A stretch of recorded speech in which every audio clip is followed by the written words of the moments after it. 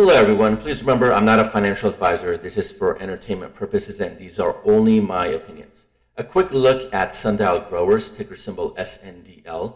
Looking at the daily chart, we hit a high of 37 cents and a low of 34 cents today, including pre-market trading. Not much is happening with price action recently. We seem to be trading for the most part in this zone here with 40 cents acting as resistance. We haven't been able to break 40 cents for a while now. Every time we test it, we get knocked back down.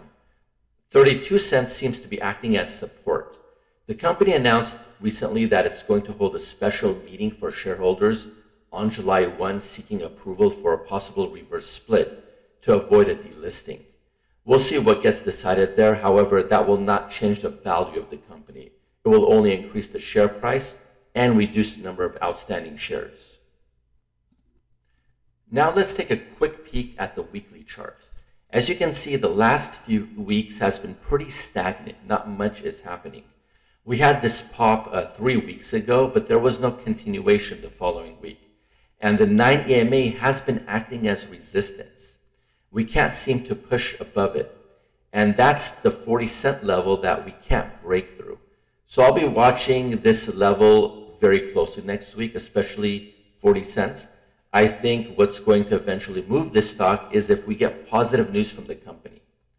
So we'll see what happens next week. That's all I have. I just wanted to point out some of the key levels that I'm seeing for Sundial.